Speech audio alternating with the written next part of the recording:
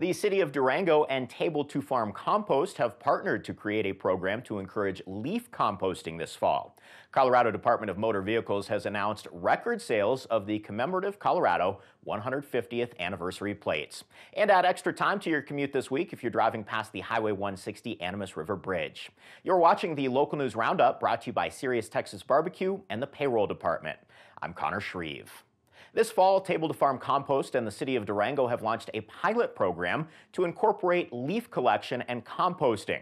City residents with a city utility bill can pick up free certified and branded compostable leaf bags from the recycling center in the tech center during regular business hours. There's a 10-bag limit per person and supplies are limited, so residents are asked to take only what they need. The branded bags can be set out as part of the annual fall cleanup during the dedicated weeks or dropped off at the recycling center between October 31st and November 4th. Only the branded leaf bags will be collected for composting. If other bags are used for leaf collection, they will be picked up as part of regular landfill collections. Residents are also encouraged to consider alternative options for using leaves on their own property, as mulch for themselves or neighbors, or leaving leaves to decompose naturally on the ground.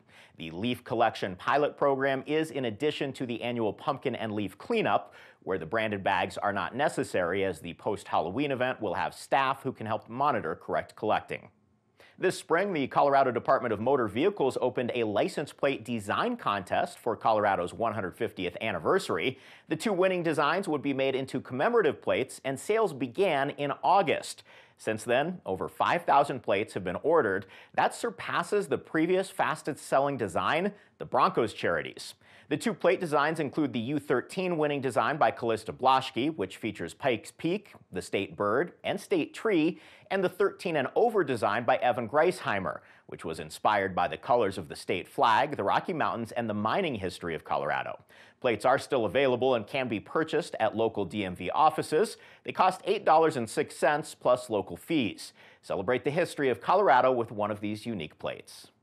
The Colorado Department of Transportation began work earlier this week on October 15th to repair the U.S. Highway 160 Animas River Bridge. People planning to use this route, both motorists and pedestrians, should plan for lengthy delays due to lane closures and traffic shifts 24/7 through October 21st.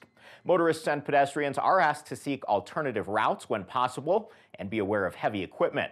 Pedestrians using the Animas River Trail may be escorted by flaggers during periods of heavy construction.